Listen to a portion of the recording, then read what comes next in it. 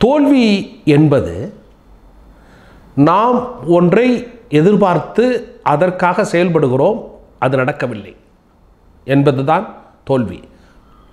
அதனால் தோல்வி என்பது ஒரு குறைவான வெகு குறைவான ஒரு ஷார்ட் டேர்ம் ப்ராப்ளம். இது ஒரு குறுகிய செயல்பாட்டினுடைய தோல்வி, அவ்வளவுதான்.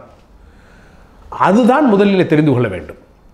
வாழ்க்கையே தோல்வி என்று எடுத்துக்கொள்ளக்கூடாது. பல நேரங்களில் உதாரணத்துக்கு சொல்லுகிறேன். 10வது படிக்கிறான் பையன், தேர்விலே தோல்வி. வாழ்க்கையே 10வதா? கிடையாது. பலர் என்ன நினைத்துக் கொள்வது, 10வது தேர்வில் தேர்ச்சி பெற முடியவில்லை, 12th ஸ்டாண்டர்ட் நான் தேர்ச்சி பெறவில்லை, வாழ்க்கை முடிந்து விட்டது என்று பார்க்கிறார்கள். இல்லை, வாழ்க்கை என்பது அதை தாண்டி நமக்கு இருக்கிறது என்பதுதான். காதல் செய்கிறார்கள், அந்த காதலன் என்னை ஏமாற்றி விட்டான், வாழ்க்கை முடிந்து ஒரு தூக்கு போட்டு இறந்து விடுகிறார்கள். இந்த குறுகிய குறிக்கோளில் தோல்வி பெற்றால் அது தோல்வி அல்ல, அது வாழ்க்கை தோல்வி அல்ல. மாறாக ஒரு குறிக்கோளுடைய தோல்வி என்று எடுத்துக்கொள்ளுகிற போதுதான் அந்த தோல்வியிலிருந்து நாம் மீளலாம்.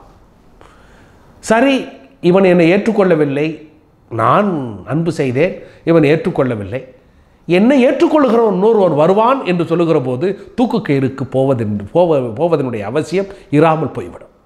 தூக்கு கயிறுக்கு தேவையில்லை, ஒரு விஷம் குடித்து சாக வேண்டிய அவசியம் இல்லாமல் போய்விடும்.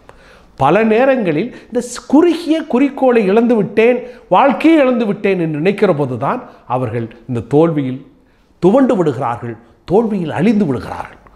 ஒவ்வொரு தோல்வியுமே சில பாடங்களை கற்றுக் கொடுக்கும்.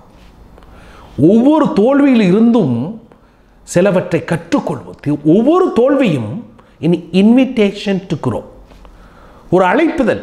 எதற்கு அழைப்புதல்? மீண்டும் வளர்வதற்கு, மீண்டும் உயர்வதற்குரிய பல வழிகளையும் உத்திகளையும் நமக்கு சொல்லிக் கொடுக்கிறது.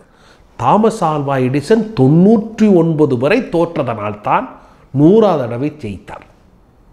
நீங்கள் பல நேரங்களில் IAS தேர்வு எழுதுகிறவர்கள் நீங்கள் கேட்டால், நான் 6வது முறை எழுதித்தான் நான் தேர்ச்சி பெற்றேன் என்று சொல்வார்கள். முதல் தடவை தோல்வியிலே தோற்று போய்விட்டால் நின்று விட்டார்களா? இல்லை, மீண்டும் மீண்டும் மீண்டும் தொடர்ந்து ஓடுகிறவர்கள் தான் ஜெயிக்கிறார்கள். முதலில் தோல்வி பெறுவார்கள், 2வது தோல்வி பெறுவார், 3வதிலும் தோல்வி பெறுவார்கள். ஆனால் மீண்டும் தொடர்ந்து ஓடுகிற அந்த பெர்சிவியரன்ஸ், விடாமுயற்சி வருகிற போது ஒருவர் ஜெயித்து விடுகிறார்கள். ஆகவே தோல்வி என்பது தோல்வி வாழ்க்கை தோல்வி அல்ல, மாறாக ஒரு சிறு குறிக்கோளினுடைய தோல்வி. இவனுடைய எதிர்பார்ப்பு அற்றுப்போகிறது, இன்னொரு எதிர்பார்ப்பு வந்துவிடும். ஆகவே தோல்வியை வாழ்வினுடைய தோல்வியாக ஏற்றுக்கொள்ளாமல் இருப்பதுதான் தோல்வியை எப்படி கையாள்வது என்பதை கற்றுக்கொள்ளுகிற உத்தியாக இருக்க வேண்டும். இந்த தோல்வி தருகிற பல பாடங்களை கற்றுக்கொள்ள வேண்டும். ஒவ்வொரு தோல்வியிலும் நமக்கென்று ஒரு நல்ல பாடம் இருக்கிறது என்று தேடி கண்டுபிடித்தால் அடுத்த செயல்பாட்டில் நாம் வெற்றி பெறுவோம். தோல்வி வெறுமனே ஒரு குறிக்கோளுடைய தோல்விதான் ஒழிய வாழ்க்கை தோல்வி அல்ல என்று நினைக்கிற போது எந்த தோல்வியையும் கையாண்டு விடலாம். வெற்றி மட்டுமே நிச்சயம்.